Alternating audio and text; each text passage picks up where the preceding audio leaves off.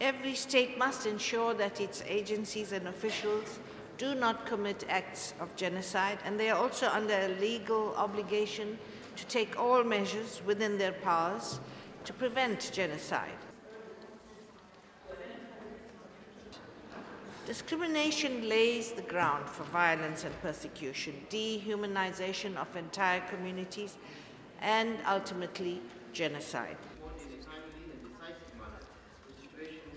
Que ma petite nièce, celle qu'on voit ici.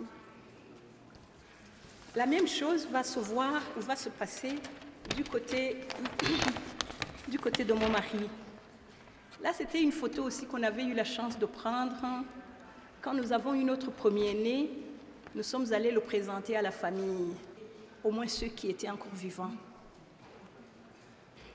J'étais là, j'ai survécu. Mais tu survis comment? Tu survis, tu es où, tu es qui, quand tout le reste de ta famille est tué? The scars of mass atrocities are deep and painful, and only the exercise of justice can help surmount that pain.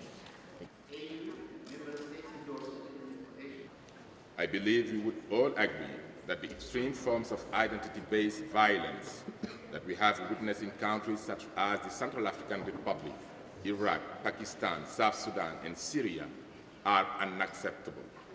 But equally intolerable are the serious human rights violations and abuses that different ethnic, religious, or national groups are suffering in Myanmar, Nigeria, or in the North Caucasus.